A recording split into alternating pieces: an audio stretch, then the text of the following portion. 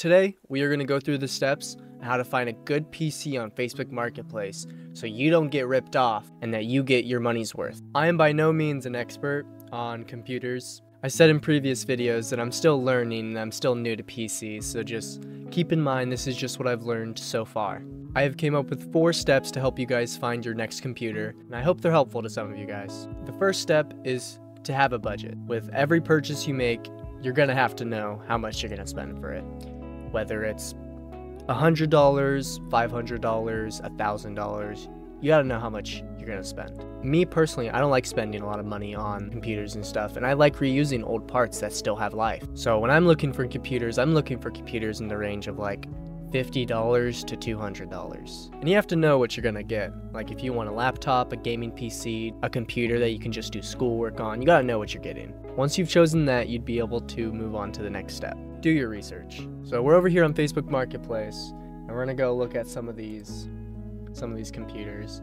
And like I said, I like cheaper computers, but you have to know what you're getting into. It says i3, 4GB of RAM, 1TB hard drive. You need to know more than just that base information. We don't know if that RAM is DDR3 or DDR4. That affects the speed and memory of each of the RAM sticks. Also, with just them saying i3 CPU, I mean, that doesn't help at all. We don't know what kind of CPU it is. We don't know if it's an early i3, one of the later i3s, because there's different generations. Some people might look at this computer and be like, oh, 75 bucks, good deal. I mean, it's still gonna struggle to do basic things. I mean, if you look at it, i3, i5, i7, and now recently i9, you can see that's going up with performance. I mean, obviously, second generation i7s may not be as powerful as the latest i5 generation, but, you know, i5 and i7s are obviously going to be way better than just the i3s. If you look at this computer, you can see right here, these 2 slots, that's where the graphics card would be. That would be needed if you're wanting to play games, do video editing, stuff like that. Recently,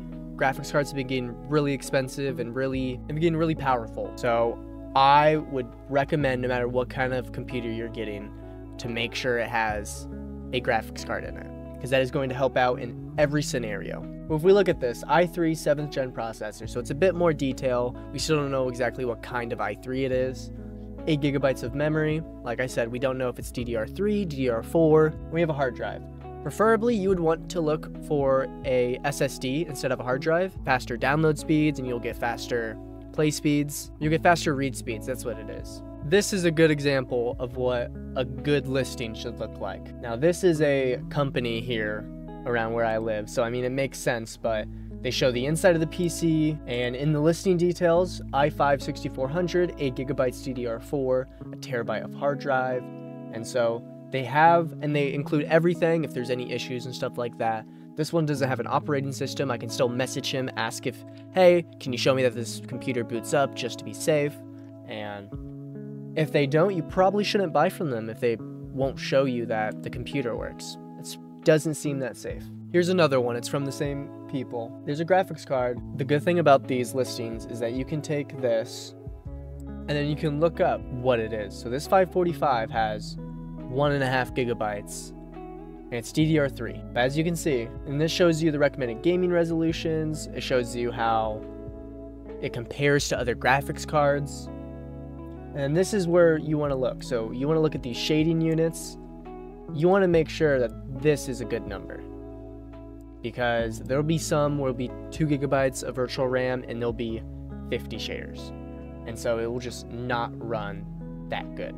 Websites like this is Tech Power Up. Websites like this will help you understand a bit better about each individual part. 12 gigabytes of DDR3 RAM, so 1, 2, there's 4 sticks in there. So but my guess it'd be 2 4 gigabyte sticks and 2 2 gigabyte sticks, which is nice because for someone like me who likes collecting parts and inventory and stuff like that, I am okay with having older parts that I can still use for a build for specific projects or sleeper builds or throwback builds or any type of thing like that. The third step is to make sure it works. Message the seller, make sure you know that the computer works.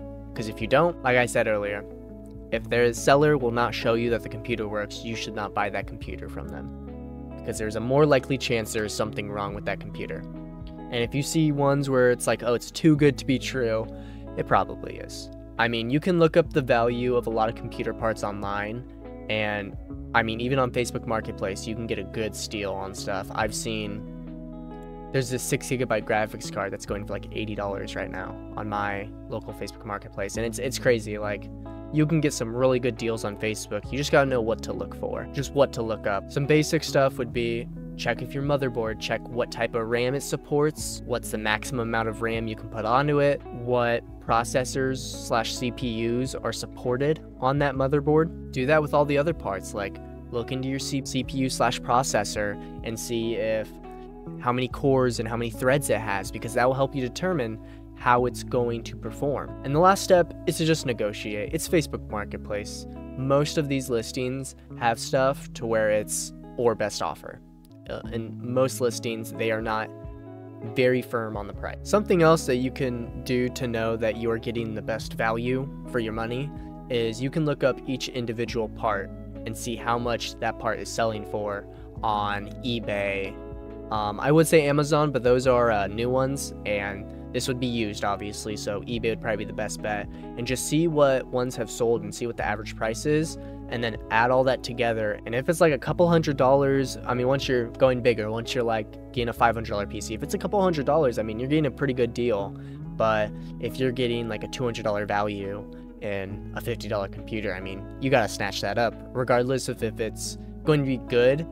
Even if you resell that computer, you can take better photos, you can clean it up a bit more, and you can reapply thermal paste. That's really simple. That was one of the first things I learned when I was doing PCs. It's just the little things like that that really helps with getting PCs. You can also look up what like average prices are for RAM. Like DDR4 I know obviously goes for a bit more expensive. There's now DDR5 and DDR6 RAM, so if you're going for really like higher end gaming PC, I mean, used is definitely a good option. I wouldn't go for it completely used though. I mean, you may get a good deal, but the chances of something happening with that computer are higher. And so I would rather build a new PC with like, if I were to build a PC using used and new parts, I would build a PC with a new motherboard. I would use a used processor / CPU.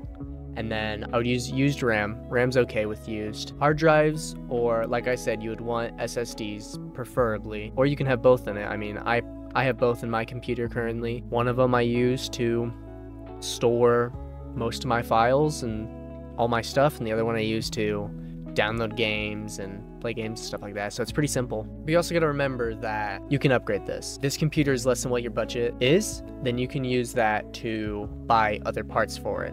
So if it doesn't have an SSD, you can buy one. Or if you can switch out the RAM for better RAM, I mean, that's probably one of the easiest upgrades, is if you could buy a computer that has 8GB of RAM and then the motherboard allows 32, so you slap 32 in there, I mean, that's the best deal. It's little things like that. And with using these steps and this guide, I feel like it makes it a bit easier, because this is everything that I've said is what just goes through my head when I'm looking at computers online for what I can buy and all that type of stuff, because, you know, I'm always wanting a good deal. I'm always wanting to get new parts I can do new stuff with and just learn. But I hope you guys enjoyed this video. If you guys did, hit the like button down below and subscribe. Thank you. We are like right about to hit 250 subscribers, and that is crazy. I mean, I did not believe I'd be able to do that. I mean, I've had this YouTube channel since I was in 5th grade, and it took me 5 years just to get my first 150 subscribers. And